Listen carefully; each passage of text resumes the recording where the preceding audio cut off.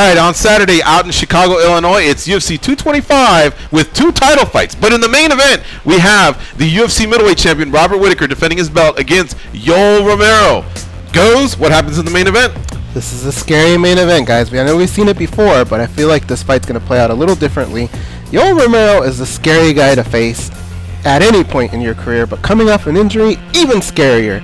That is why I'm going to lean. You have to nitpick, because it was such a close fight the first time. You got to nitpick.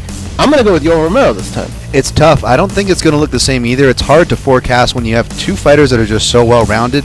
And you have to think that not only is Whittaker coming off an injury, but he was also injured in that fight. In fact, I believe within the first minute, he got his knee compromised and had to fight through. So it's really hard to use that as a measuring stick. That said, with a compromised knee, he was able to defend takedowns, fight the hands, get back to his feet, and even though he couldn't get his jab going as much as he liked to, he was able to get hooks and front kicks and kind of find his rhythm. Both guys are some of the best distance managers and best at closing that distance, which makes this super dangerous, which makes it a fight that could end at any round, so don't take your eyes away from the TV. But I'm going to be siding with Robert Whittaker to get it done inside the distance. So I'm the tiebreaker here, huh? All right. Yeah. Now, the odds are, here in Vegas, minus 225 for Whittaker, plus 175 for Yoel Romero. The layoff, not a big fan. They fought before, and yes, Whittaker with a hobbled leg was still able to get out there and get the win. A lot of people said it went down to the 5th round.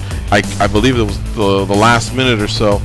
I like the way Romero bounced back against Luke Rockhold. I saw a guy that was more patient, that was willing to distribute, if needed, his energy, because he does tend to fade. I think that's also what cost him the Whittaker fight. So I think even though he's 40, he's smarter. He's an athletic phenom, and I just think he's got too many weapons out there that I've seen him use over the years. I think he's going to catch Whittaker, and you know me, I love me some underdogs. So 2 out of 3, I'm going to have to go with Yoel Romero in this one. There you have it. There's the main event breakdown, brought to you by the MMA Junkie radio team.